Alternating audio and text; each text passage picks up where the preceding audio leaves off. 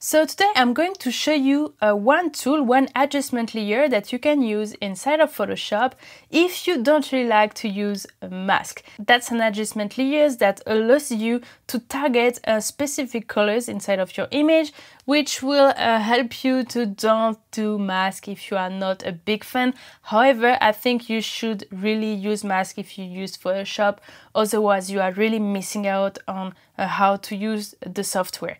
But today let's talk about these adjustment layers. Let's jump into Photoshop and I'm going to show you that. So I'm here inside of Photoshop and I want to show you this adjustment layer that is called Selective Color.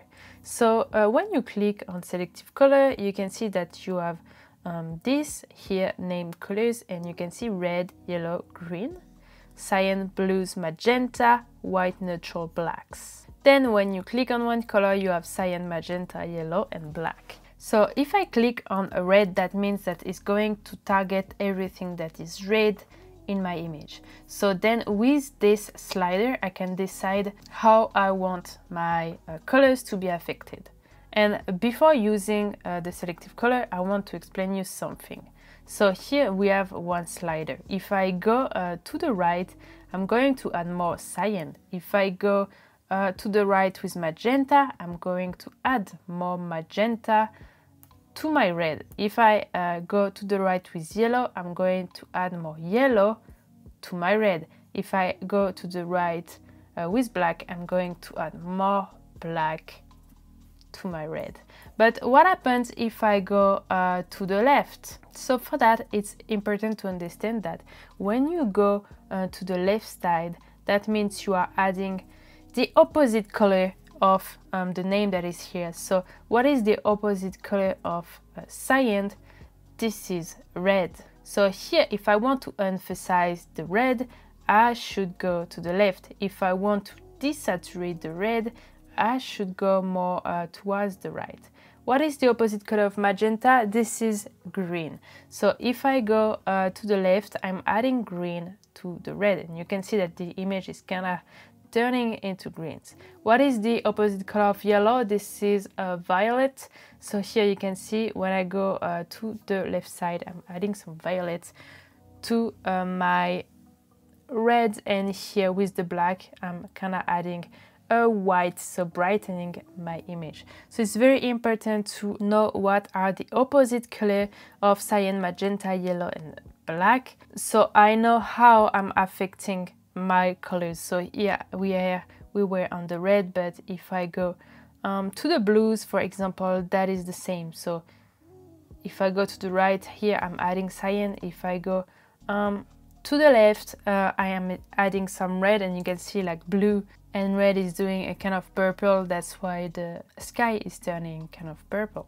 Here, if I wanted to add some green to my blues, I would go to the left, or if I want to add magenta, I would go to the right. So I think you got the concept. And what is interesting is that with selective color, as you are really targeting one specific color, then you don't need to use a mask, and it can be faster to target some colors this way. Now sometimes you want to target the reds that are maybe only on this building on the right, so that would be interesting to then create a mask for this building only, so it doesn't target the rest of the image. So let's use it in practice. I'm gonna go back to the reds and see what I decide to do. I want reds to be more dynamic, I think, especially here where there is the plain spots.